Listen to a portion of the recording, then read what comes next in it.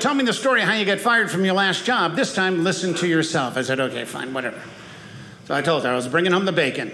But I was coming home fried. So this meatball stew feeds me a line about getting my piece of the pie. I said, you said a mouthful stew, but me, fat chance, he says piece of cake.